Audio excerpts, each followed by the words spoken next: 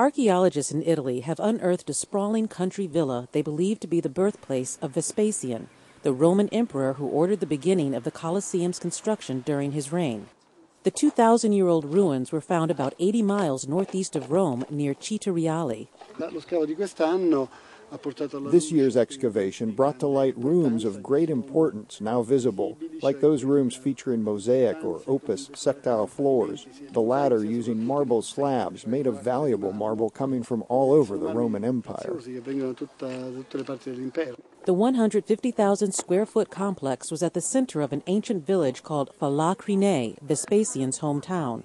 Other archaeologists have expressed skepticism about this discovery, citing the lack of solid evidence that Vespasian lived here. But Corelli says even though there are no inscriptions to attribute it for certain, the villa's location and luxury make it likely it was Vespasian's birthplace.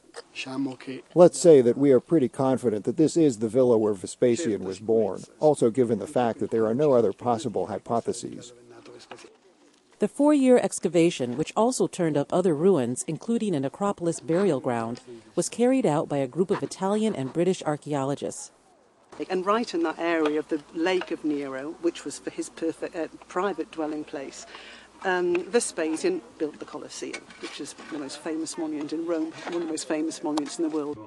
Vespasian, who was born in the year 9 AD, brought stability to the Roman Empire following turmoil under the extravagant Emperor Nero and a civil war among his successors. While emperor and using riches plundered from Jerusalem and proceeds from increased taxes, he launched a major public works program and started building the Colosseum, the most ambitious and best preserved of his projects.